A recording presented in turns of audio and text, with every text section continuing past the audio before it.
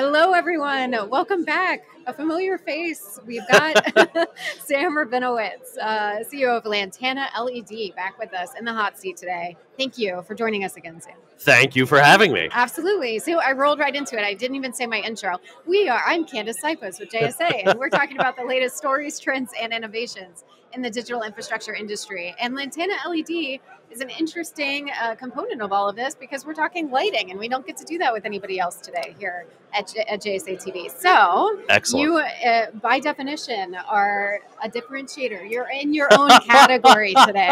So let's jump right in. So first question, what is the biggest mistake that data center operators are making right now when it comes to their lighting strategy?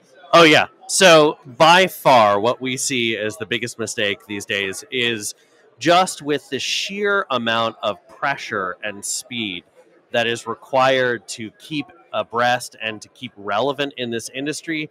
There are a lot of times that engineers, through force of schedules, just copy and paste specs from data centers that are, say, 20, 30 years ago. So they're pulling old fixtures, or they're not really paying attention to those specs.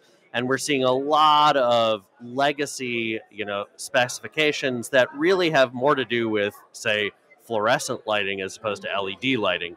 So that's one of the big, pressure points that we're seeing. It's one of the big mistakes that we're seeing when it comes to the specifications themselves. On the operations side and on the ownership side, what we're generally seeing these days is that because of this onslaught, this incredible pressure that we talked about, it's really creating a situation where first cost is being talked about more than actual total cost of ownership. So what we like to do with our customers and with our prospective customers is we like to take a look at the spec that they may have gotten at some point that may have been written for a data center that was built 35 years ago, and say, here is how we're going to save you on energy costs over total cost of, total life cycle of this data center facility.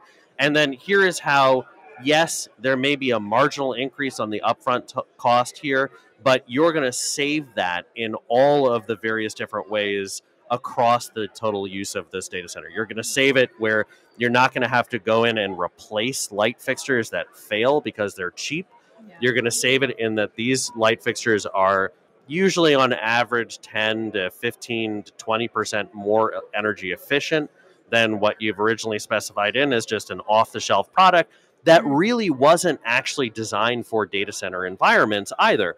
They were designed for, things like offices or other things like industrial facilities, and don't have that same unique operating requirement that data centers have. Yeah, amazing. Yeah, so classic case of don't do the thing you've always done just because you've always done it, right? Right. Rethink the strategy, see what's out there on the market today because it's quite different. Correct. Don't copy and paste. Yes, love that. Love that. Sometimes copy and paste is great, not in this case. Yeah.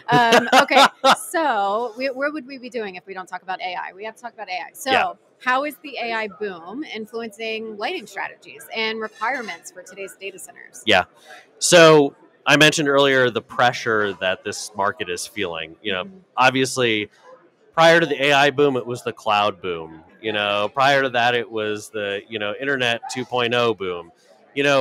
Each of these booms are increasing that level of just sheer pressure to get these facilities up and, running, to convert that construction time into actual revenue generation themselves in the facilities.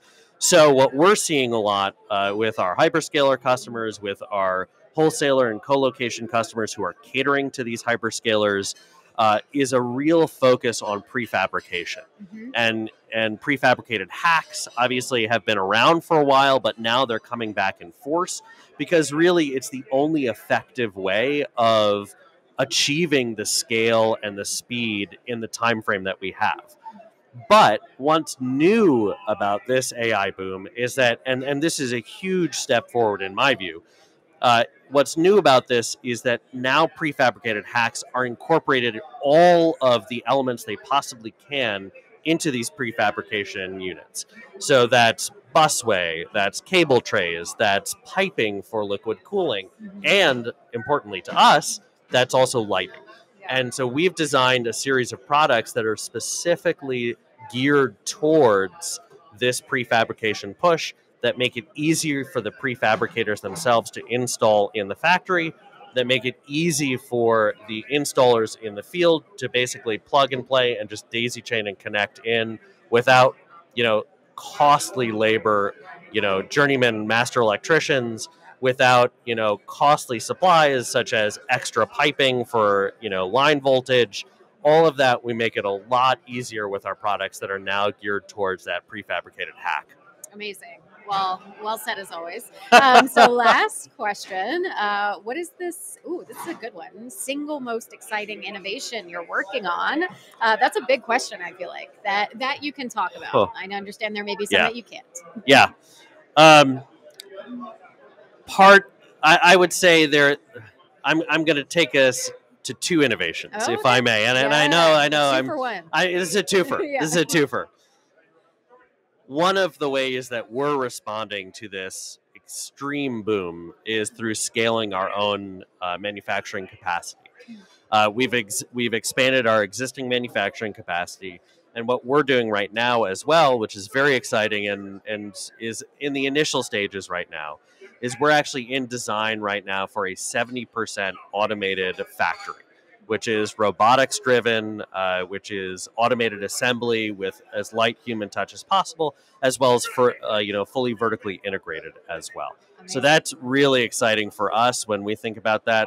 We're still in the early stages of this design, but that's a huge innovation, and we're looking at some patents around that as well. And then in addition, some of the other items that we're excited about in terms of product innovation, we're investing in increasing the energy efficiency yet again to remain at the forefront of the market.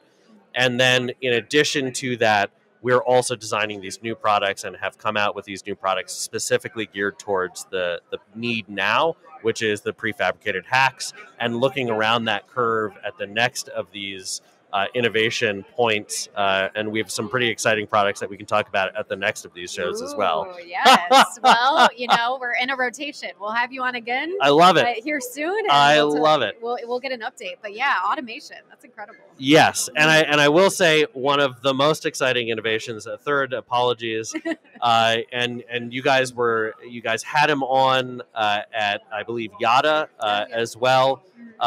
But one of our great innovations is that we have a new team member who's our director of strategic partnerships, a wonderful guy named Chris Cooper, and we are lucky that he has joined the team and are very excited by that innovation as well. I love that.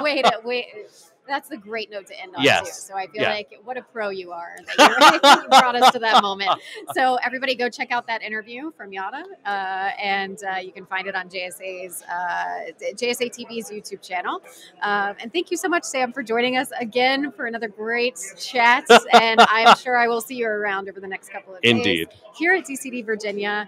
And if you are here and you're seeing this live, check out Sam, go to LinkedIn. I'm sure you can connect here live in person. Yep. All right. Well, thank you to all of our viewers as well for hanging out with us at DCD Virginia. And happy networking, everyone. We'll see you soon.